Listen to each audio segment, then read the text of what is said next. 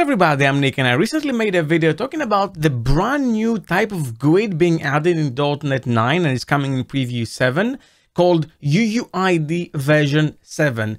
And I very quickly showed you that in order to start using that new GUID, all you need to do, and I have preview 7 installed, is say GUID.create version 7, and this still creates a new GUID. And what's so special about this GUID? Well, it's special because this GUID is chronologically sorted. So it takes time into account. And if I go ahead and I say, yeah, create a bunch of them, what you're going to see is that they will all, even though they're new, they will all start with the same few bytes, indicating time in milliseconds. And that can be overridden by you providing the datetime offset on the constructor or on the method declaration. Now, that's nice and all, but many of you mentioned in that video that even though this is coming and it's amazing that we're getting it and it's mapping straight into a GUID, and there was some criticism too, but I want to address the functional aspect of this feature. Even though everything was great, we kind of had that already with something called a ULID.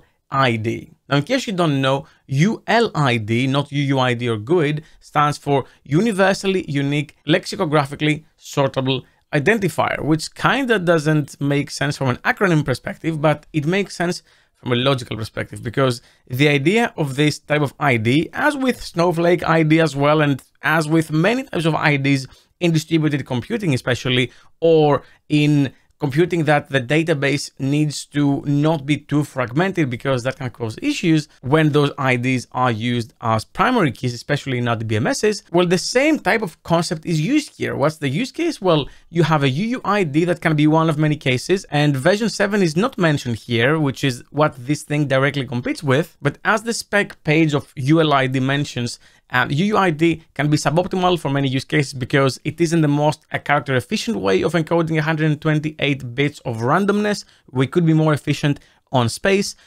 Version 1 and 2 is impractical because you require access to unique stable MAC address.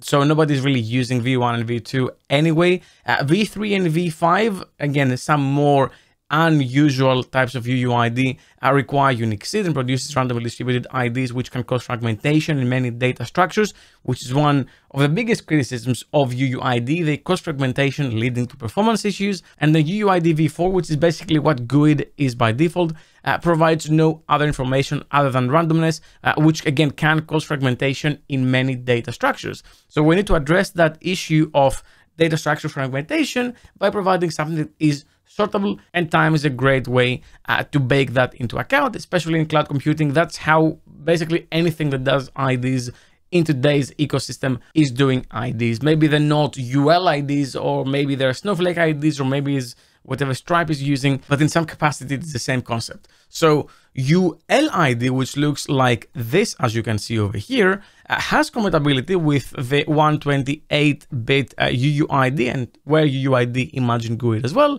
But they also have tons of unique ULIDs per millisecond to address that potential clash, because you don't need to check a database to see if a ULID exists. You assume it doesn't exist because the chance of it existing is astronomical. And the great thing about this is canonically encoding it, it can be encoded as a 26-character string as opposed to a 36-character UUID. Now, you can still store it more efficiently, the UUID I mean, but even having a great default is just a great way of dealing with this.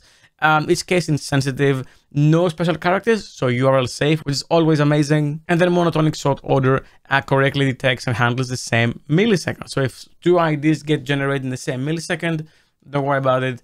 It's baked into the spec. Now, this is just the spec, but what's great about this spec is that many people had went ahead and they made implementations on different languages. So you have many in .NET, we have 2 in .NET, 1 in C#, we have Kotlin, Julia. You have basically for any language, there's a ULID, and ULID is very, very widely used. In fact, in C# and .NET, we have this, which is the most popular package. Again, I'm going to link in the description down below. Give it a star if you like this package. I think it's a great, great package. And if you don't want to wait for .NET 9 to be able to use this, you can simply install this NuGet package. And there's many great things about this. Well, the first one is that it is very widely downloaded. It has 4.5 million downloads, so it's very widely used. It's very much alive and up to date. And the best thing about it is extremely performant. In fact, if I go back into my code base and I go and I say ULID and I install that NuGet package, then as you're going to see, I can simply say ULID.new ULID, very much like the GUID instance. Now, it is not a GUID, it is a ULID, which you can use in your objects as the ID type. And if I say console.writeline ID and I say run it, you're going to get that syntax you saw before. And if I say, hey, let's just have a few of them, obviously many of them will be generated in the same millisecond because it's a very efficient operation. But even then, as you can see, there's uniqueness based into that. So yeah, we have these bytes be time based, and what you see here is the time in some form, but then you have uniqueness past that. Now, we mentioned in the previous video, and if you haven't watched it, link down below or top right corner of your screen to get an introduction to version 7, UUID version 7. The way to generate that is like this, but if I go ahead and I say that I want to generate a ULID, so I'm going to say ULID over here, and I'm sure this will cause a few clashes. So I'm probably going to have to say system.ulid.new ULID. Here you go. Then I can use that benchmark too to see how it compares not only to the brand new GUID, the V7 type of GUID being added, but also how it compares to the traditional one, because we saw in the previous video, and spoiler alert, that the new way of doing GUID, the version 7, is actually twice as slow compared to the first one. So how is this thing that does the exact same thing comparing to version 4 or the original one we had? So release mode, run the benchmark, and let's take a look. Now, before I move on, I'd like to let you know that the most requested course regarding architecture is finally released on DomeTrain, and it's called From Zero to Hero Vertical Slice Architecture. It is one of the most popular architectural patterns, and many people move from other architectures into vertical slices. So this insanely good 6-hour course made by brand new author Kevin Docks, which you might already know from his Pluralsight courses, is now live on DomeTrain, and it's going to be one of many from Kevin, which I'm very excited to have over on DomeTrain. In these 6 hours, Kevin will take you from knowing nothing about vertical slices, and he's going to teach you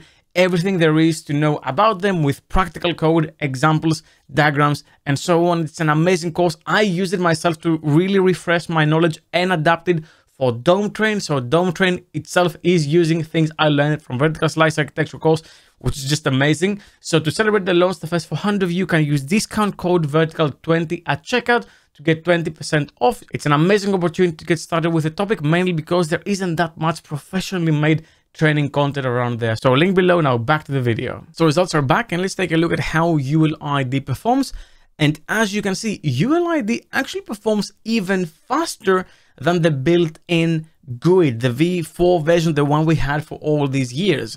And of course, it's twice as fast as the V7 that does the exact same thing. So ULID is an amazing package. Of course, the V7 GUID hasn't really released yet. It's still in preview, so I can't really judge it since Microsoft is still working on it. But from what we've seen, from the way it is being generated, as we saw in the previous video too, it's kind of not as efficient, I think, as it could be, but still pretty efficient. So better performance, same functionality.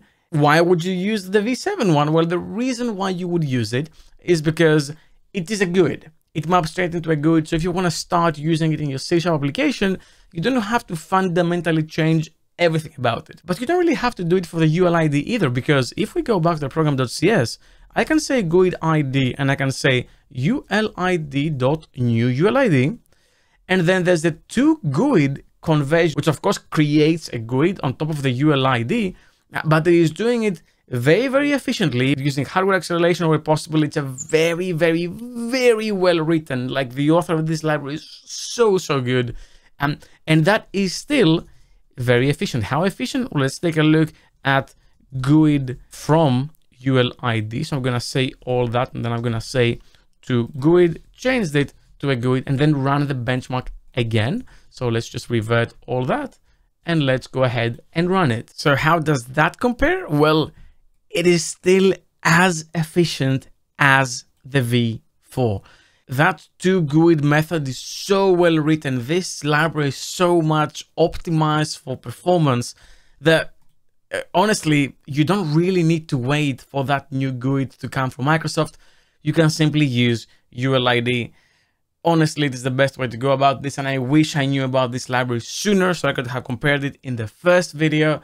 It is, I think, the way to go, and if you're using this already, thank you so much for mentioning it in the comments. If you have an alternative to this, please leave a comment down below and let me know, because I really like digging into these new types of IDs. Honestly, using something like this is a lifesaver for distributed systems, especially defragmentation and so many use cases. But now I want to know from you, what do you think about ULID, and do you have an alternative like Snowflake ID? Leave a comment down below, let me know. Well, that's all I had for you for this video. Thank you very much for watching, and as always, keep coding.